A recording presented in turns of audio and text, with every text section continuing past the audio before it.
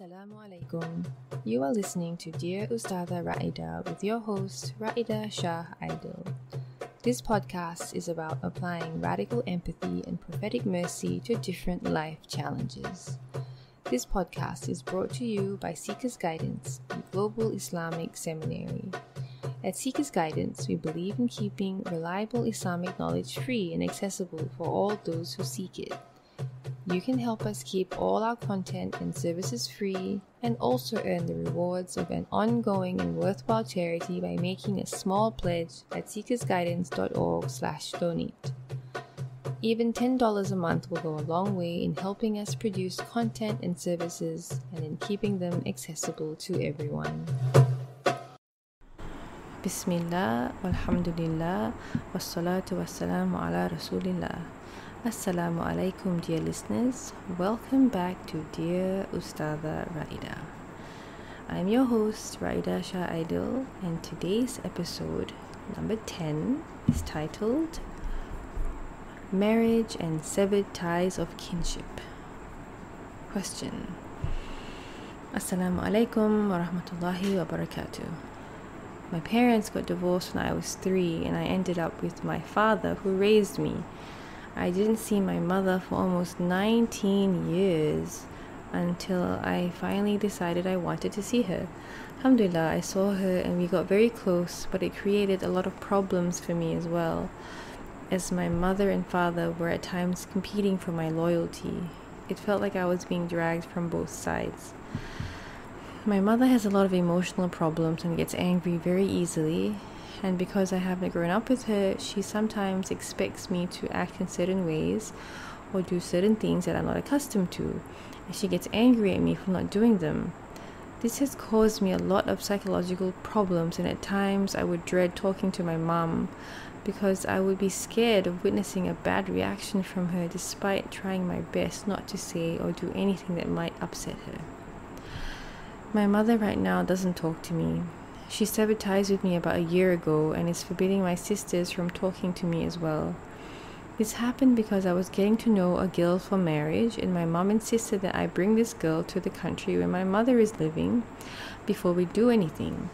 And I explained to my mother in the gentlest manner that I couldn't do that because neither the girl nor her family would agree to that if we weren't married. I informed my mother that I was planning on doing a recitation of the Fatiha with my father's side of the family and the girl's family, and my mother was furious that she wouldn't be present for this, particularly after I explained that neither me nor my father would have the means to fly my mother out to the country where we were going to do this. After this, my mother stopped talking to me and my sisters too. Not because my sisters want to, but because my mother is not letting them. I've been texting my mother since, and I tried calling her as well, but she stopped answering me. I message her frequently to ask about her, make dua for her, and apologize for upsetting her, but she doesn't answer me. My mother lives in a different country, and I don't have the means to go there at the moment. Things didn't work out between the girl and I for marriage, so now I'm looking for another suitable marriage partner. So my question is, would it be permissible for me to get married while my mother is not talking to me given my circumstances? I'm nearing 30 years old and it's very difficult for me to please everyone in my family. Obviously, because I grew up with my father, I'm closer to him than my mother, and he's more involved in my life than she was. I'm just thinking that I am reaching a point in my life where I don't want to keep delaying marriage, especially for reasons that are beyond my control and capacity to deal with. Answer. Wa alaikum assalam wa rahmatullahi wa barakatuh. I pray this finds you well. May Allah reward you for reaching out to us. Mother's anger. It sounds like beneath your mother's anger are deep feelings of shame, guilt, sadness, and so on. When you told her that you would read the Fatiha without her, she probably felt completely cast aside, disrespected, and unloved. Her decision to cut off ties with you remains sinful, but it is understandable given her emotional, imbalanced nature. Even though she did not raise you from the age of 3, she is still your mother, and it is still obligatory for you to treat her with kindness and respect. Because of this, I strongly discourage you from getting married without her knowledge and her blessing. She will be even angrier, and you will be giving your future wife the wrath of a deeply unhappy mother-in-law. Give yourself a reasonable time limit. I am not saying to wait 10 years, but you do need to try harder and give your mother time to come around. Please perform the prayer of guidance about getting married. Please perform the prayer of need and beg Allah to soften your mother's heart. Exhaust every option. Please try harder to reconnect with your mother. Send her gifts, write her letters, and so on. Give in charity daily, even if it is little, with the intention of earning your mother's forgiveness. Ideally, please save up to fly in person to kiss her hand. When she sees you, it is only natural for her heart to soften and for her to weep healing tears. It sounds like she has 19 years of regret and shame manifesting in her anger towards you. Please complete this course so you can better understand the rank of your mother, even though she is challenging. Excellence of Parents, Muhammad Maulud Bir Al-Walidain explained your parents' rights and how to fulfill them. Financial priorities in marriage. If you cannot afford to visit your mother, can you afford to support a wife? Even though you are not close to your mother, she remains your mother and must be treated with compassion and respect. She has already missed out on so much of your life, and it sounds like she is desperate to connect with you. She is trying to be part of your marital selection process because she wants to be part of your life. Gender interaction. Please know that you still need to observe appropriate gender interaction while looking for a wife. Do not get emotionally attached. The woman you marry must be sensitive to your mother's situation too. Being kind and patient with your mother is a pathway to Jannah for you and your future wife when handled well. Mother's rank. Allah Most High says in the Quran, "We commanded men to be good in respect of his parents. His mother carried him in her womb despite weakness upon weakness, and his weaning is in 2 years. We said to man, be grateful to me and to your parents. To me is the ultimate return." I pray that when you become a father someday, you will better understand the rank of your own mother. Even if your father raised you when your mother left at the age of 3, consider this.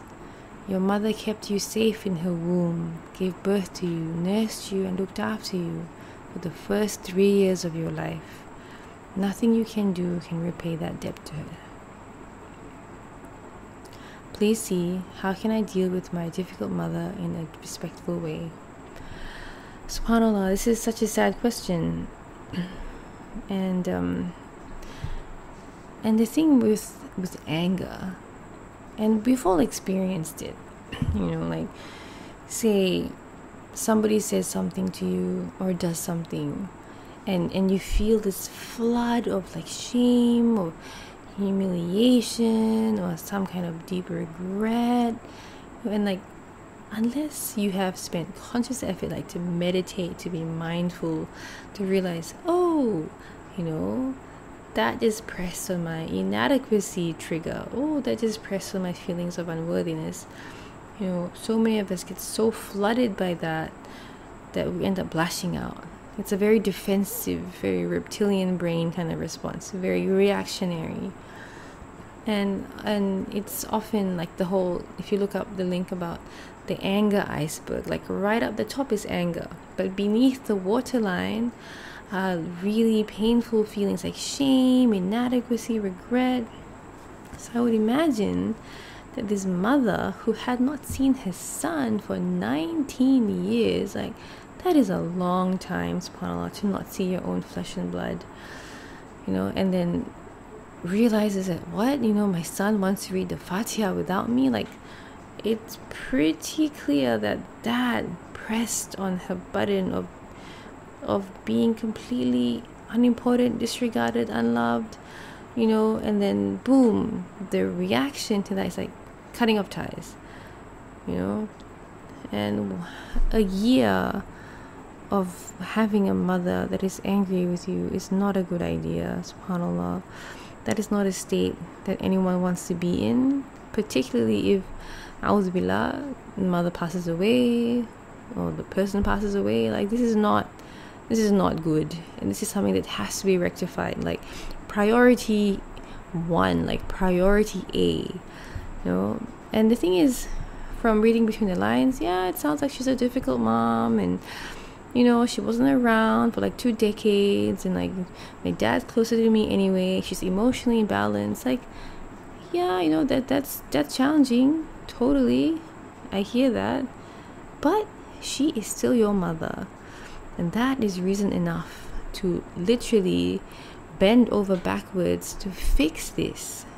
This is a situation that requires so much care and so much concern and so much wisdom, and this is something that needs to be done in person, because clearly, this young man is trying to send her messages, trying to call her, and she's just ignoring. So what he needs to do, instead of worrying about getting married, save up money, fly to his mom, knock on her door, sit there until she opens it, ask for forgiveness, kiss her hand, give her a hug. This is a priority. I cannot say this enough. No matter how unreasonable his mother may be, she's hurt, she's in a lot of pain, and he needs to do everything in his power to rectify that. And inshallah, setting that intention will bring the provision. Inshallah, it will bring the plane ticket, it will bring the ease, but it all begins with deciding that my mom is important enough to exert all the effort I need to get this right, even if she's being difficult. And let's face it, this is the dunya, everything will always be imperfect, but like Allah subhanahu wa ta'ala commands respect and compassion towards parents, like even abusive parents, and that's a really bitter pill to swallow, which is why I recommend everyone do that amazing course on excellence to parents run by Sheikh Rami in the store, mashallah. Everybody do it. It's really life-changing and transformative. It's very humbling, because it just shows you like the rank of parents, especially one's mother, so. And it's really sad as well, the scenario where mother is severed ties with the son, and then she told her daughters not to talk to their brother. So this is like precisely the kind of flaw and negativity that's so hurtful, and probably the sisters are like, oh, I don't want to disobey my mom, even though there's no disobedience in disobedience to Allah, because cutting off ties is sinful, it's impermissible, so it's like, so now not only has this young man been isolated from his mom, he's also isolated from his sisters, and maybe he might think that marriage will help him feel better, which is, it's very normal to want companionship and whatnot. That's very natural. But the thing is, you can imagine what might happen. Were he to get married to someone without his mother's blessing and consent, and it may seem easier in the short term, like, okay, my mom is an unbalanced, emotional, irrational, angry woman, I'm not going to even try anymore, because I've tried calling, tried messaging, she's not replying, and I want to get married, I want to start my own life, and it sounds reasonable. Except even if you were to do that, and then his mom would get even angrier. And that's, oh yeah, Latif, it's like this cycle of negativity, so a bit of short-term discomfort for long-term gain. So short-term discomfort meaning, taking money out of the wedding budget to buy a plane ticket, to ask forgiveness from mom, fixing that, fixing that leak in the barakah bucket, because that is a massive hole. And if that hole is not fixed, it flows onto everything else, And it's like, parents don't have to be reasonable for you to still treat them with compassion and respect. When that's the battle. Like, that's like the battlefield of the nafs, and inshallah, like, by him striving to still do right by his mom, inshallah, that, seeking his mom's forgiveness, having himself back in her good favor, Allahu alam, maybe that will be the means through which Allah will send him a wonderful wife, inshallah. Then this wife will have the blessings of both his mom and his dad. She'll be welcomed, she'll feel like, wow, this family really loves me and cherishes me, and wow, I have a mom-in-law I can get to know, even it's like remotely, like, that's like a lot better, right? Like, a joining of families, a joining of hearts, rather than getting married and then realizing, oh, my husband's mom already doesn't like me, and because she had nothing to do with the wedding, and that these kinds of resentments are stored in hearts, and then grandkids come along, and and then grandkids are, alhamdulillah, a wonderful way to soften hearts and bring together estranged family members, of course, but it's just like, get it right from the beginning, fix things with your mom, do your best. It may seem inconvenient, but this is like a short-term sacrifice for long-term gain, because marriage is for the long haul, and children, it's easier when they're born into a climate where their parents are happy, because the parents' grandparents are happy with them. It's like this flow-on barakah effect, and a flow-on, like, painful effect when there's toxicity like this, right? SubhanAllah. May Allah make things easier for all families and help our hearts heal. This brings us to the end of today's episode. Thank you for listening. I pray this has been helpful. وصلى الله على سيدنا محمد النبي الأمي وعلى آله وصحبه وسلم. السلام عليكم ورحمة الله وبركاته. Thank you for listening. We hope that you found immense benefit in today's episode. Please take a moment to spread this benefit by sharing this podcast with your friends and family. Thank you.